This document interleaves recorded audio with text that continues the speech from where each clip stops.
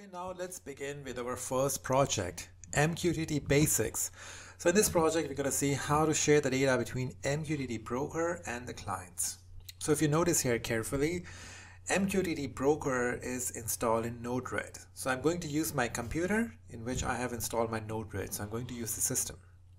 And then you will see we have MQTT client. It's also a Node-RED application. So this we will see inside the Node-RED itself. And we're going to see MQTT client and mobile application. So I'm going to use my mobile phone just here. And I'm going to install MQTT app in this one. And I'm going to show you which app is working and how to configure this app to read the value from the broker. I can also use my iPhone so I can show you the apps in both the phones. Besides that, I can also show you how to read the MQTT client in the Windows application, which is called MQTT box. So we'll see all the possibility to read the information in the computer or in the mobile applications. So various steps are included in this project. First step is you have to install MQTT box in your computer, and that you can do from the Microsoft website. So I will give you this presentation or put the link in the description, and you can see this app you can install from the Microsoft website. Okay, so it's very easy. Just click on get and it will be installed in your computer. This is the step one. You need MQTT box. This is here MQTT client. So you need a client to read the information. Secondly, if you want to use your mobile phone, you can use MQTT dash. This is for Android phone. So if I click on this link, you will be redirected to this app. So you can use this app to read the information from the broker. So again, this is a client. All right. Third client, I've mentioned MQTT tool for mobile phone if you have iOS system. So in this case, the app kind of look like this. So I have these apps installed in my phone. I have this app also installed in my computer. So make sure you install these apps. Once you do that, you have to open your Node-RED and you have to install MQTT broker, which is this one, ADES. I don't know how to pronounce this, IDES or I don't know. So you need to install this nodes in your Node-RED. So if you're doing this course, I assume you already know Node-RED because I have already explained that Node-RED is required to understand this course. So what we do is I start my Node-RED. Already I've started this from my command prompt. I'm going to show you about this project. How does it work? What I'm going to explain. And then I'm telling you how to do this project yourself. Okay, so I can also share you the code in the end of the section. So let's see, after installing the apps, what is this first step? You have to open your Node-RED. So here I have my Node-RED opened here. Okay, I will come to these nodes, but first we have to install broker. So I told you we have a broker inside, and how this come here, you will not find it here unless you install the nodes. So go here in your manage palettes, click on install and just type AEDES and you will find this Node-RED MQTT broker. So just click on install, and once you install, you will find this in your nodes. Okay, so you have this broker. I bring this broker here, and when I go inside this broker, what do you see? Some ports. Okay, now what is this port? So if you remember when I talked about MQTT in the last lecture, we have a broker. Now broker has an IP address. So in my case, my broker is installed in my computer. Okay, and this computer has an IP address. But besides an IP address, you always need a port for communication. So for MQTT, we define the port by default 1883. So this will be inside automatically. If it's not, just type 1883. So this is the port we defined for our broker. So let me just go back to the diagram and I can explain you one more time in another simple way. So I have my, in this project one,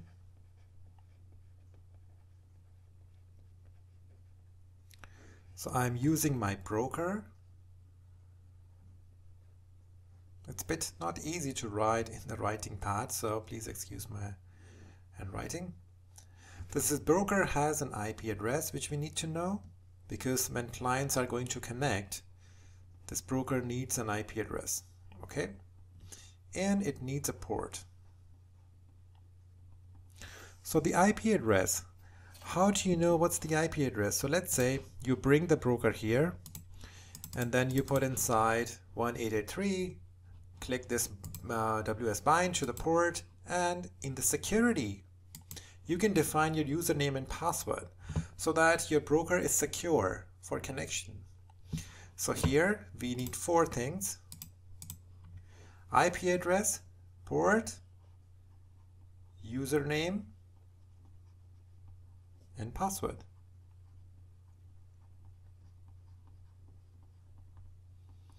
Now IP address will be the IP address where broker is installed.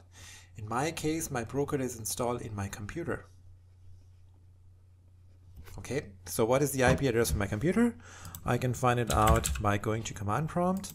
In case if you don't know, just type ipconfig, press enter, and here you will see the IP address is 192.168.0.71. This is very important. We need to know that when we are going to make connections.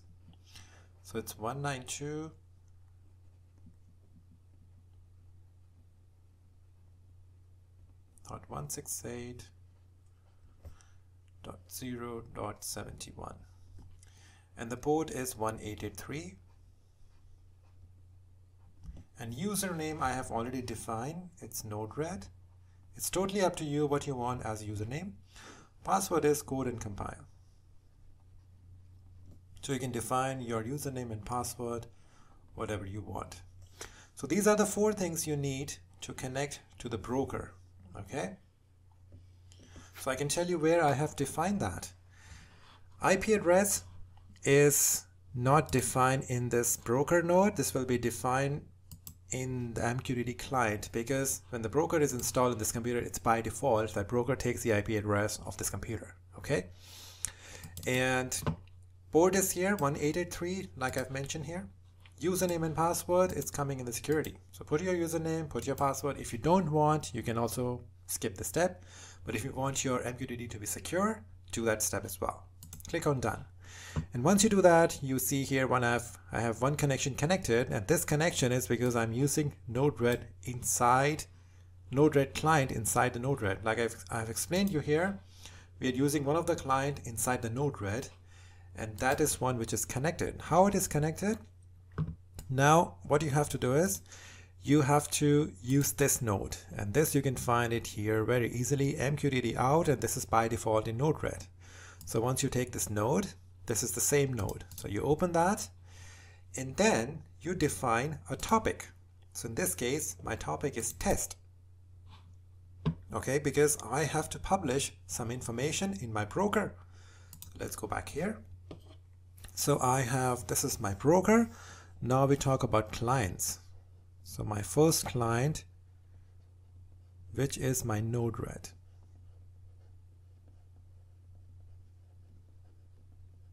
And my broker is also in Node-RED.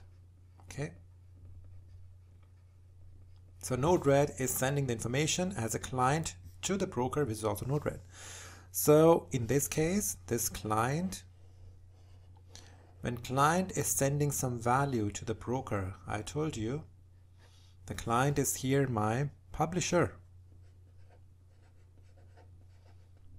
And to send the value, the client needs what? It needs a topic. So I use the topic as test. We have understood in the last lecture. This is my topic. So this test I have defined in my Node-RED here. This is my topic. What is QoS? We will understand that later. So I put it at 0 by default. And server. Now, server means where should the client publish the value? So in this case, this broker is my server. Broker is my server, and this is my client. So I need my server details. That's what I did in my Node-RED. So here you can see I click on this pencil icon. In your case, maybe it's like add new MQTT broker. Click on that, and then you will have a window like this. Now this is the server IP address. That's what I told you. You need the IP address of your broker, which is installed in my computer. So my computer IP address 192.168.0.71. That you mention here. And you mentioned the port address 1883. This is the same of our MQTT broker. Username and password I define here. In security, I define username and password. And besides that, I give a name to my client. So this you can define by yourself. If not, it will automatically create it. But I want to define it because I want to read which client has been connected. So I write Node-RED_desktop. You can use any name you want. So in this case, my broker will take the name. So now I have a name for my client. And that name of the client is Node-RED_desktop.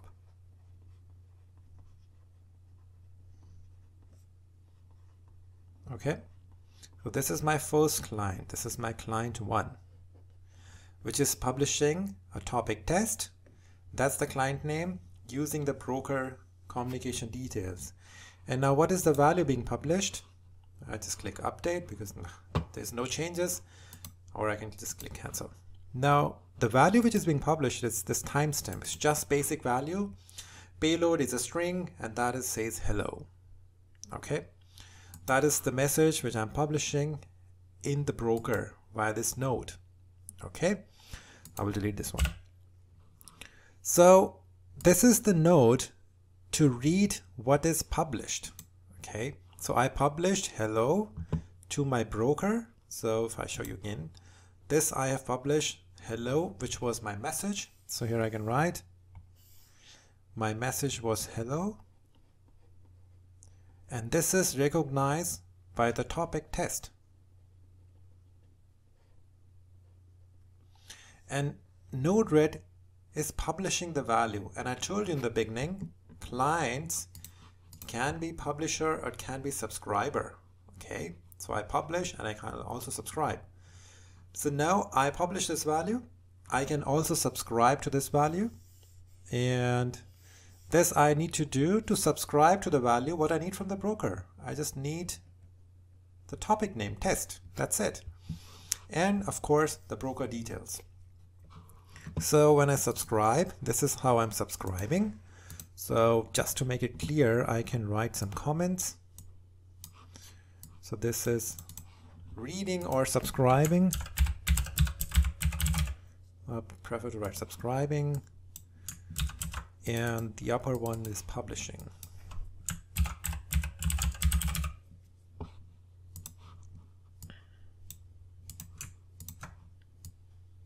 So this is publishing. Forget about that. We'll come to that later. Deploy.